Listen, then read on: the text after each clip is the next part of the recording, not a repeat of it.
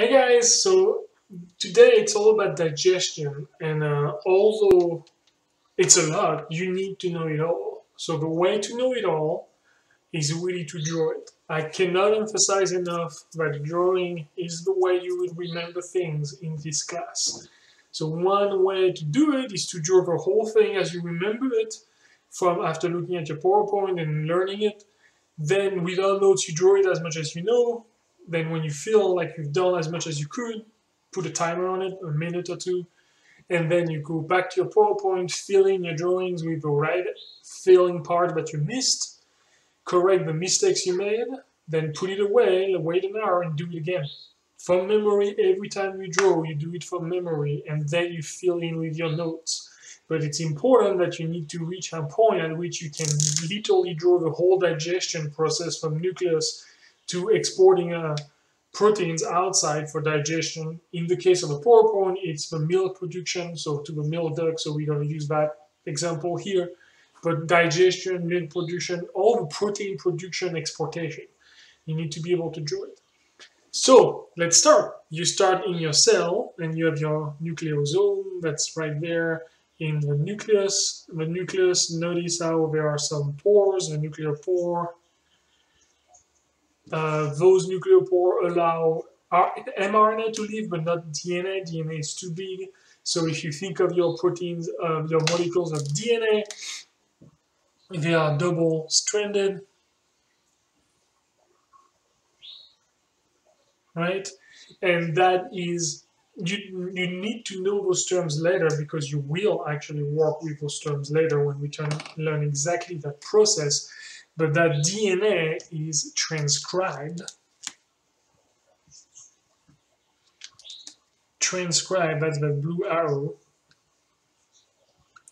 Transcription. I was bugging on the term, the spelling of the transcription thing, into mRNA for messenger RNA. That's transcription. That messenger RNA is capable of leaving the nucleus by the nucleopore. If you want to be extremely fancy in your drawing, you can make it double bounded, like phospholipid bilayer, remember? So you can make your nucleus accurate. The scale will not be accurate. Notice how the nucleus and the rough endoplasmic reticulum are linked. So it means that the nuclear envelope is then seamlessly bound to the rough endoplasmic reticulum. And we can make another one down there as well.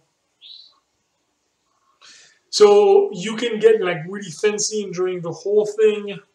You can also like get a little bit different and do things differently. The key being there is a continuum between those two, and the RNA, the mRNA, is entering the rough endoplasmic reticulum. It's called the rough endoplasmic reticulum because it has ribosomes on it. Although ribosomes are also found floating in the cytoplasm, not only on the rough endoplasmic reticulum. So that would be the R endoplasmic reticular, RER. Your mRNA is then processed, so let's make it there, on a ribosome. So that mRNA will go through the process of translation, which translates the information of mRNA into a protein, and that protein is a sequence of amino acid, right? And as of now, that protein is only simple primary structure, right? In the rough endoplasmic reticulum, that protein will get folded and get its structures made, and that will really make it in its terminal structure. Quaternary if it's a polypeptide, or only tertiaries if it's a monopeptide. The next part is the smooth endoplasmic reticulum. This one is separated in a bunch of vesicles. That's the smooth S ER, smooth endoplasmic reticulum, smooth because there is no ribosomes on the surface. That smooth endoplasmic reticulum helps carrying those proteins and lipids in towards the Golgi apparatus. Golgi apparatus being that weirdly shaped organ. It's a bunch of layers like that. That's all about center of triage. And so those vesicles will then merge by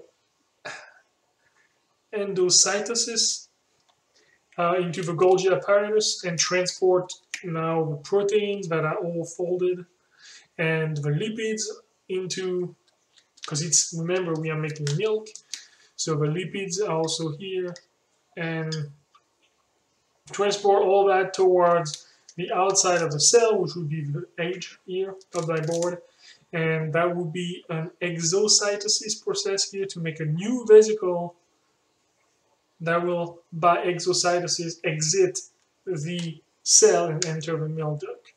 So really, all like you see how I drew that, it's not pretty. It doesn't need to be pretty like the PowerPoint. It just needs to, you need to have all of those steps in your head. Start from the DNA, transcription into mRNA. mRNA is carried in the rough endoplasmic reticulum for translation at the ribosome site.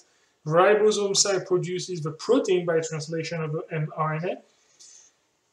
Then that protein is packed through the smooth endoplasmic reticulum with lipids towards the Golgi apparatus.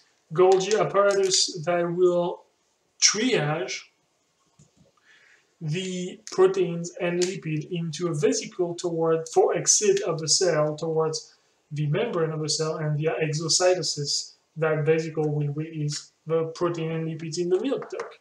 And you have it from DNA to milk. And you need to be able to do that on your own. It's not, when you break it down like that, it's not that complicated. You can start by writing just the words. You don't have to draw the whole steps. You write the words, DNA, mRNA, ribosome, protein, smooth endoplasmic reticulum, Golgi, and you can learn that, but if you draw it, you understand how things flow with each other. So really, that's it. Work on that, make sure you understand that full process, and you can draw it or you can explain it in words. Here you go, that's all for now. Take care.